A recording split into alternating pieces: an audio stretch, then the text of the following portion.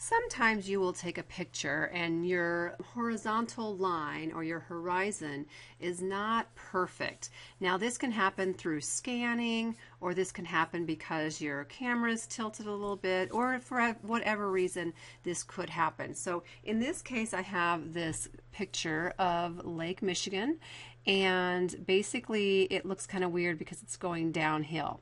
So what you can do to make this look a little bit better is using the straighten tool. Now this is version 13. In the bottom right hand corner of your toolbox you will be able to hover over this straighten tool.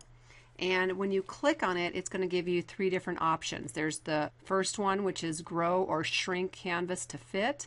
The next one is crop to remove background. And then the next one is crop to original size. So what I'm going to do is I'm going to go ahead and select the first one, grow or shrink canvas to fit. Also, you notice that this rotate all layers is checked. Well, we only have one layer, so it's no big deal, but I'm going to have that checked. Another thing I'm going to do is autofill edges. I'm going to, in this case, let's just go ahead and not autofill and see what happens, and then I'll go back and then check it to see what happens. So the first thing you want to do is make sure you select that with the P on the keyboard, or just go ahead and select the straighten tool. Then you take it and you click, and see how I'm clicking and I'm dragging over to the right hand side to kind of put it on that horizon. And then it's not going to fill in the edges, so basically it's going to be white. But you can go back in there and you can crop it to size if you want. But let's just Control Z to undo that straighten tool, and let's go in and click on autofill edges and try it again.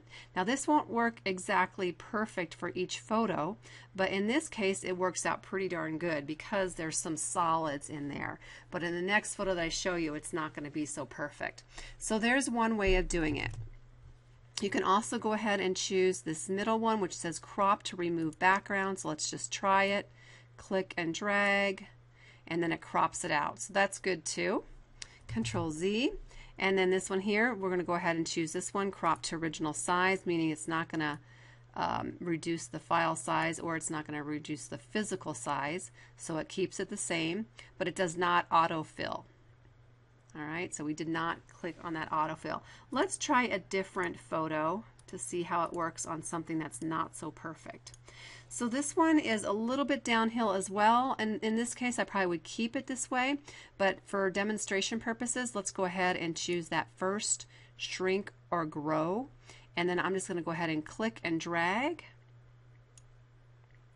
And then what I would probably do is crop it on my own. I would take the crop tool and then click and drag. Oops, it's not showing up. There we go. Oops, let's escape. And then click and drag. There we go. Now it's set, we haven't talked about the crop tool yet, but it's set to 5 by 5. So I'm going to escape that, and instead of 5 by 5 I'm going to go 4 by 6. That's more of a natural size, and then I'm just going to go ahead and take a part of that. So now it's a 4 by 6. Okay, we'll go into the cropping tool here in a bit. But let's just close that out and try this other one. Let's go File and Open. Let's go ahead and get that same file. And then instead of using the not autofill, let's go ahead and click on autofill and see what happens, because in this case I have a strong feeling it might not fill in as well as that last photo that we used. Of course, the ones that we use are always real easy and they look easy, and then you get home and you try it on your photo and it does something like this. So notice that the head is filling in up here. It's not looking so good. Down here you've got some of her fingers and her toes and such.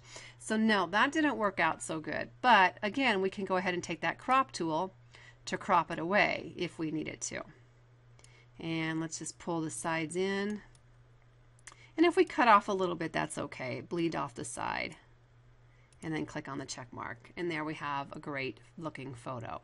So basically, try out that straighten tool. It works great when you have things that are a little bit crooked when you're scanning, or if you take a photo where the horizontal line doesn't look so great, you can always straighten it up and then you save it as the straightened version.